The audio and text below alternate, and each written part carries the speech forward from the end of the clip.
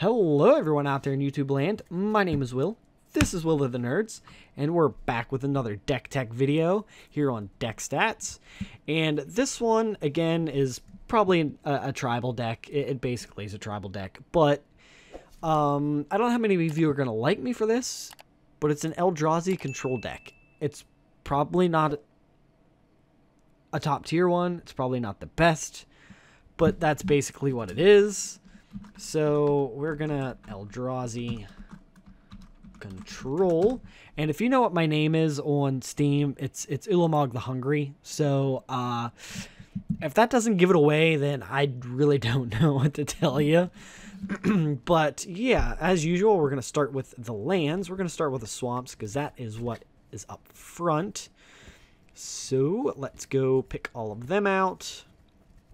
All right, we have 1, 2, 3, 4, 5, 6 swamps, and on the back of the sleeves we have Kozilek, I believe. Is it Kozilek? Yeah. I know who Ulamog is. There's Kozilek, and then the one I always forget is the one that's on Innistrad. But yeah, Kozilek's the one that's on the back of this. I don't remember if it's it. Is in this deck? Is it an it? Is it a he? Is it a she? Because the one on Innistrad, they said is like, it's a she. I don't know. Anyway, I forget how many swamps I had. 6. For fuck's sake. No, not 96. Jesus. I had 96 and a playset of counter spells in my commander deck. Well, four different counter spells in my commander deck. There we go. Enter. Yes, that's what I want. Okay. So now we have Dimir Guildgate, because that is what's next, and I'm assuming a playset, that is what it is. A playset of Dimir Guildgates, so we can come over here. Dimir Guildgate, nope, that's not right. That is right. Guildgate, boom, boom, boom, a boom. And we'll just go with, yeah, that works.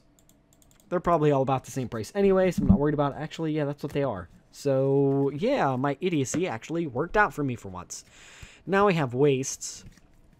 And, I don't know how many are here. 1, 2, 3, 4, 5, 6 of these also. It is not on there, so we have to type it in. Wastes. Basic land. There we go.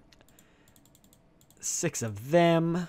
We're up to 16, and we have 1, 2, 3, 4, 5, 6 islands.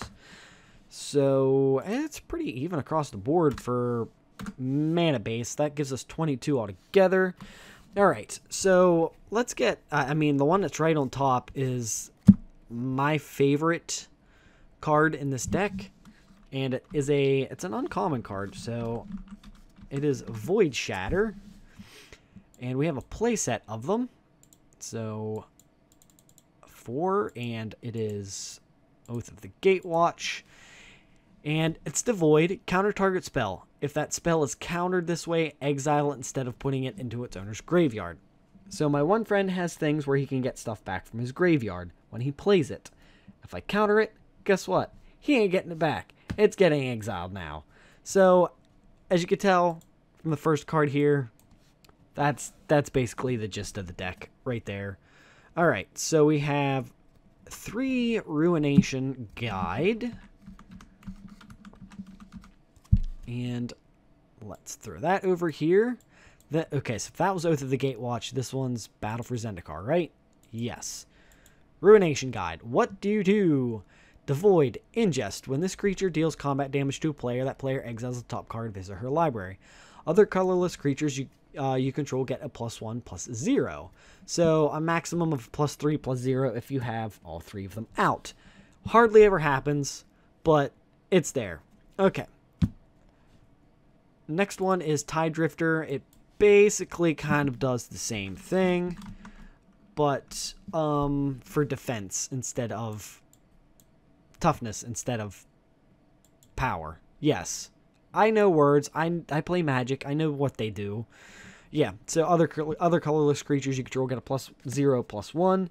They're in there because a lot of these creatures in here are smaller, so I need to buff them up a little bit to give them somewhat of a defense and to make them to basically make them more of a threat. Because you're dropping a 2-drop, a 3-drop Eldrazi, like drones that don't really do much. I mean, they have ingest and they have devoid, but they're pretty weak. So if you can't do anything with them and you don't have a way to buff them, then they're just kind of mildly annoying. If you can buff them a little bit to where they can actually last little bit, then perfect. I did that last video too, if you watched it, because my fat fingers keep hitting the wrong goddamn button. Alright, Mist Intruder, Battle for Zendikar. I think almost all of these are from Battle for Zendikar, to be honest. Devoid, Flying, and Ingest. I believe most of the drones in here have Ingest, so you're going to see that a lot. Because I want to exile your cards. That's it. I want to exile your deck. I want you to not be able to play cards. Alright, so this is Benthic Infiltrator now. You are right here. We have 2 of you. Where did you go? You're up top. Okay. There are a lot of, I'm surprised. No rares yet. A lot of commons and uncommons. It can't be blocked. It has Ingest and Devoid. It's a 3-drop for a 1/4. Again, you don't want to do... the whole point of this deck isn't to do, a lot of damage. It's to exile your opponent's library and hopefully get rid of their important cards. And if they play down an important card that didn't get exiled with Ingest, that's what you have Void Shatter for. So, you have a playset of them. You got to use them wisely, of course. But, yeah. They're in there to get rid of the big stuff that doesn't get ingested. Alright, next one we have is Thought Harvester. And this one's an uncommon from... what is this one? I know what it is. Oath of the Gatewatch. That's right. I have 4, not 3. Yeah, I have a playset. We have a playset of them. Let's take a look and see what it does. Devoid, Flying. Whenever you cast a colorless spell, target opponent exiles the top card of his or her library. There, that's why I have a playset of them. Because everything in here is colorless. It's devoid. So every card that you cast in this deck, they're going to exile the top card of the library. And since there's 4 in there, hopefully you have at least 1 down at all times. If you have more than that, even better, but chances are they're going to get rid of that as soon as it comes down. Alright, next one we have is Dominator Drone. Okay, cool. It's not too far down the list here. We have 2 of them from Battle for Zendikar. It is the first black card. Devoid Ingest. When it enters the battlefield, if you control another colorless creature, each opponent loses 2 life. The life thing, cool. Again, it's in there for Ingest. So far, everything in here is about exiling something. Every card exiles something, I believe. Which, I actually, if I had the money to get a couple more Ulamogs, I'd probably get an Ulamog and just Void Shatter and stuff like this that just exiles everything. Like, everything I play exiles.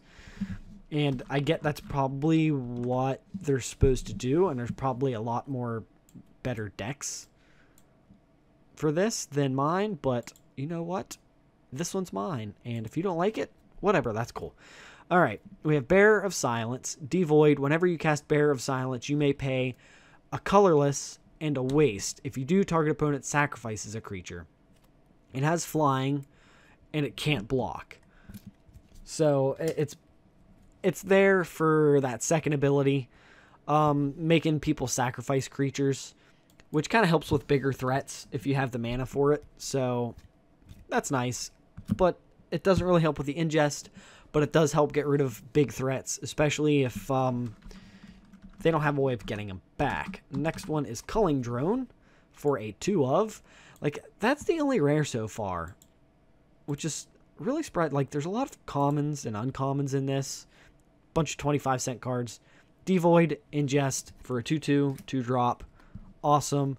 I know a lot of these are very overpowered for what their mana cost is, but that's fine. They're the ones that made the card. They gotta live with it, and I'm not complaining. Everybody else is probably complaining, though. Grip of Desolation for a 2 of. This is another uncommon card. Where are you at? Battle for Zendikar. Let's take a look. 25 cents. Exile target creature and target land. Okay, that explains why it's 6 mana. I saw it was like 6 mana. I was like, Jesus Christ. But yeah, it's a creature and a land. So, yeah, that tricolored land you have, that, you know, you haven't drawn the other one all game. You have like 4 of them, or you have like 2 in your deck. I'm exiling it now. Bye. You can hate me. That's because that's exactly what I'm going to do. The one that's producing mana that you need, that you only have 1 of, I'm exiling it. I'm sorry. There goes half the stuff in your deck. Hopefully it's stuff that I've exiled already. Anyway, Witness the End, which is another common card. Devoid, target opponent exiles 2 cards from his or her hand and loses 2 life. This might actually be better to put 2 more in. And maybe get rid of Bearer of Silence and throw 2 more of them in there. You're exiling stuff. Just exiling left and right. Alright, next we have a 2 of. And it is Transgress the Mind. Transgress. Nope. 2 S's. Not D's. Although I do like the D. Just kidding. Or am I? Alright, Transgress the Mind. Battle for Zendikar. I need 2 of these. Thank you. Devoid. Target player reveals his or her hand.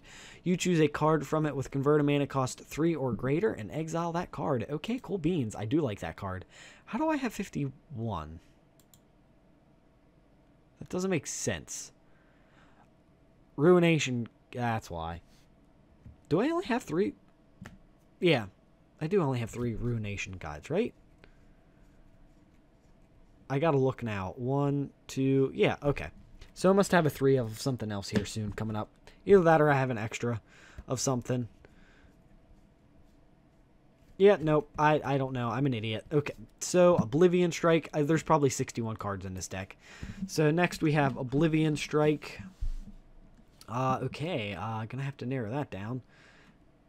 Oblivion Strike. There we go. 2 of. Where are you? There you are. And what do you do? Devoid. Exile target creature. Ooh, yes, of course. Give me all of that exile. All of the exile. I really need to make an Ulamog the Hungry deck. Ulamog the Ceaseless Hunger. I'm saying the fucking tag from Steam. Yeah, Ulamog the Ceaseless Hunger. I need to make a deck, another deck with him in. I have my main Eldrazi deck that has him in it.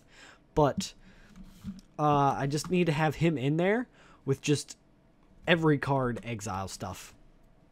Visions. Oh, it's Visions, not Vision. Visions of Brutality. There we go. 2 of. You are down towards the bottom. Boom, boom, boom. It's an enchantment. Devoid, enchant creature can't block. Whenever enchanted creature deals damage to its controller loses that much life. Okay. This is probably one you can get rid of. In all honesty, if I'm gonna sit that off to the side for right now. I have 2 of them on here, but if we end up with more than 60 cards, which we're going to by 1, so you can easily just throw something else in here. Alright, so here's the other rare card that's in here. So we have Matter Reshaper for 2 of. Where are you? There you are. It's the Gatewatch. Click on ya. When Matter Reshaper dies, reveals the top card of your library. You may put that card onto the battlefield if it's a permanent card with converted mana cost 3 or less. Otherwise, put that card in your hand. Okay, so yeah, either way, it's basically card draw, which is, in my opinion, good to have. They might not want to kill it, so it's just kind of there. You can chump block with it, you can attack with it if you have free, but it's basically a card draw, and that is why that is in there. Sire of Stagnation is, I think this is a mythic. Yep, it's a mythic. So we have 3 rare cards in here. I forget what the name of the card is already. Sire of Stagnation, Battle for Zendikar. What do you do? Devoid. Whenever a land enters the battlefield under an opponent's control, that player exiles the top 2 cards of his or her library, and you draw 2 cards. Okay. cool. That's actually... Okay, so this is what we're going to do. Visions of Brutality. We're going to take rid of one, and we're going to put Sire of Stagnation in.